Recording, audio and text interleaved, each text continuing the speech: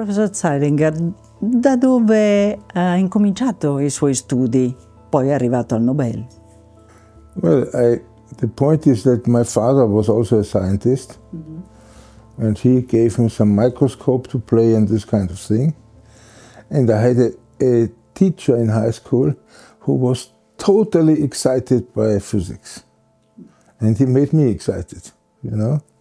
And then I studied at the University of Vienna, which was at that time kind of very mixed, the curriculum. As a result, I did not go to a single hour of quantum mechanics. Lei ricorda ancora quando la quantistica è entrata nella sua vita? Yes, it came with my PhD thesis. I had to work with the neutrons, particles coming from a nuclear reactor, and did some quantum experiments. And then I saw, oh, this is really interesting. So I went into it, and until today I became fascinated, and it's absolutely strange and interesting. È la storia di un amore che è durato per tutta la vita. What's beautiful about quantum physics is it is mathematically a fantastic structure, really beautiful. And unfortunately you have to learn some mathematics to understand it, because I would like everybody to understand it. Tutti sono affascinati dalla quantistica, ma secondo lei c'è un modo semplice per raccontarla? Well, I wrote 2 books which I think have been translated into Italian even. The title of one book is Il velo di Einstein. Il velo di Einstein. It's the velo behind which the world is hidden, and quantum physics takes away at least some of the velo. I suoi esperimenti più famosi sono stati sui fotoni, and you won the Nobel Prize because of them. Yes. E lei ha vinto il Nobel per questo? I initially started to work with another particle, namely neutrons. And then I saw that some features, some things like entanglement, cannot be done with neutrons. And I saw it has to be done with photons. So I switched to photons. Solo per quel motivo? Yeah. Solo, the motivo was only that I saw there's something absolutely fascinating I can do. Lei ha fatto diversi esperimenti con i fotoni. Qual è il suo preferito? Well, that's difficult because they're all my children, you know, and I don't prefer any of the children. But the experiment I find most interesting is teleportation, and teleportation of entanglement. Allora abbiamo l'entanglement, 2 particelle in qualche modo legate tra di loro nell'universo, e poi il teletrasporto. What you do is you use entanglement as the way to teleport the state of another photon. So the entanglement is just auxiliary. You teleport the state of another photon and over arbitrary distances.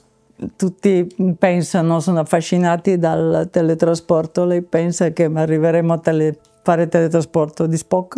That would be fantastic, would it? But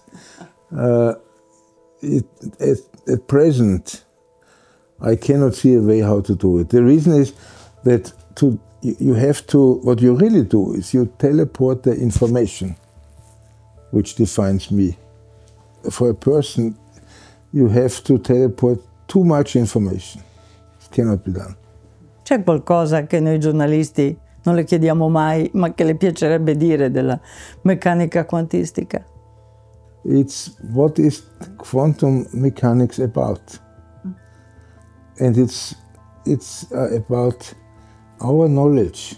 It's our knowledge of the world. It's the information which we have about the world. It's not so much about real properties the world has. Ci si attendono anche delle applicazioni pratiche. Quali sono le più importanti e interessanti secondo lei? Well, one has to say that quantum mechanics is already part of modern technology. I mean, in your mobile phone, you have zillions of applications of quantum mechanics.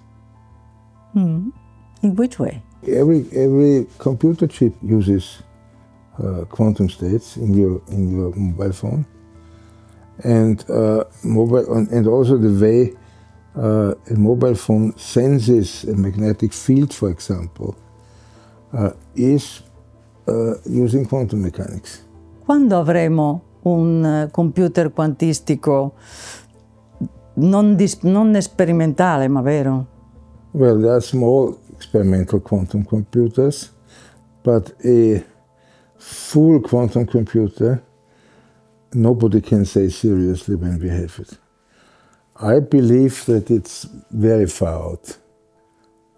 It's maybe, 20, 30, 40 years, something like that.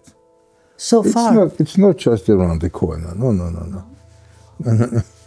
Quanti qubits servono per far funzionare un computer quantistico? People talk about 1,000 or 10,000 or 100,000 or whatever. My feeling is that the ideas we use for quantum computation follow too much in parallel what the classical computer does.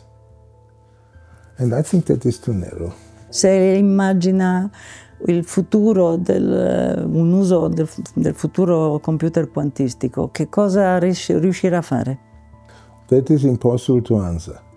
I remember when the first computer chips were invented, which are now used everywhere, there was the opinion that this is not useful for anything because there's no problem which we can solve with it. So basically, with every new technology, with the laser, for example, with the computer chip and so on, nobody knew what it will be used for. And that's the same for the quantum computer. Thank you.